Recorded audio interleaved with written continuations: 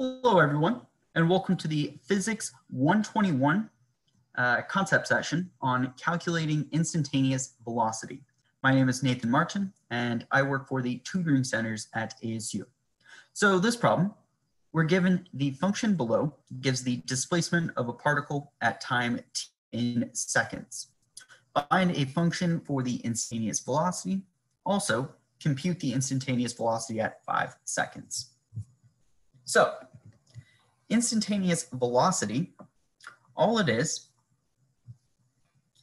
the derivative of your displacement function. So, velocity is equal to the derivative with respect to time of the displacement s of t. Right. So this would be the derivative with respect to time of t squared minus 5t plus 2. So applying the derivative, if you remember back to your Calc 101, right, the derivative of t squared, you'd use the power rule, right? T squared, so the derivative of that would be a 2t. And then the derivative of negative 5t, again, you'd use your power rule and realize that's a negative 5. And then the derivative of a constant with respect to t would be 0. So we're not going to include that.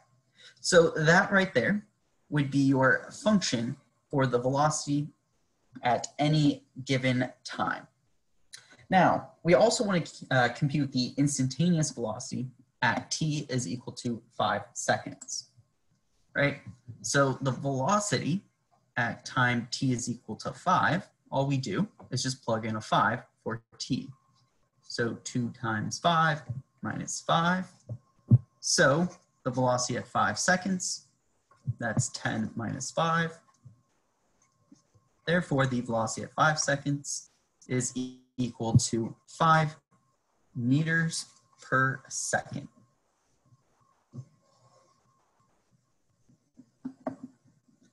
So, moral of the story, instantaneous velocity is just the derivative of your displacement function with respect to time.